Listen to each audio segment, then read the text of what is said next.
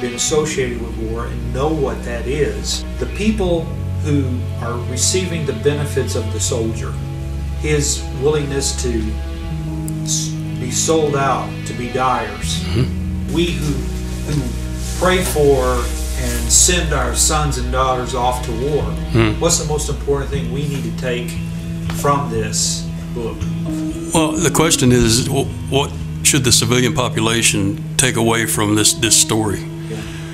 Well, a pride in a sense that they paid for it. Their tax dollars are paid for it. And they're part of it. They're backing it. And they may complain about it, but they're backing it. One time I had to give a persuade speech.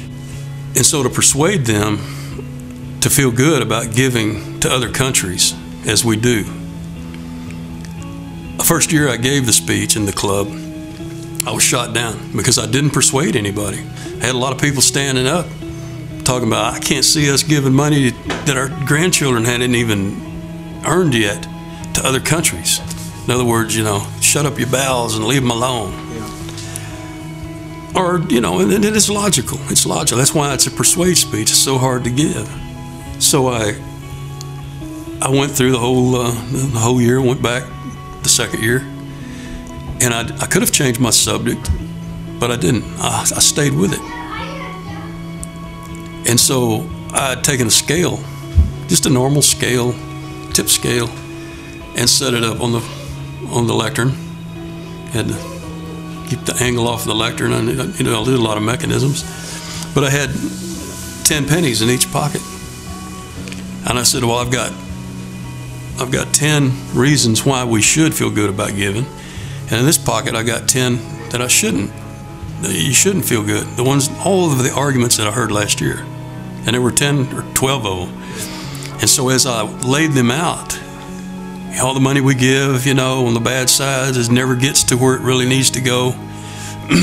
Over here on the good side is we should never shut up our bowels to others, other nations, or all of the reasons that Christ would give for helping the poor, the needy, the oppressed. And then when I got to the end of all of the arguments, I knew it would level out, because 10 pennies here and 10 pennies there ain't far from leveling out. It might have tipped a little bit. And I said, well, I've got this pearl of great price in this pocket over here on the good side.